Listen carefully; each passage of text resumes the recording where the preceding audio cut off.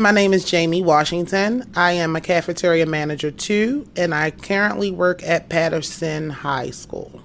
I think I've worked at about 32 schools in my 22 years. And it's just a joy being here.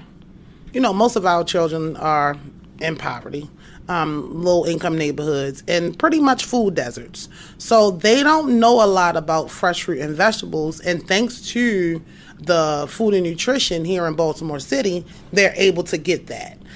So having fruit and vegetable as a requirement is a very good thing for these students, because otherwise they probably would not have that if it wasn't for getting breakfast, lunch, supper, and snack in school.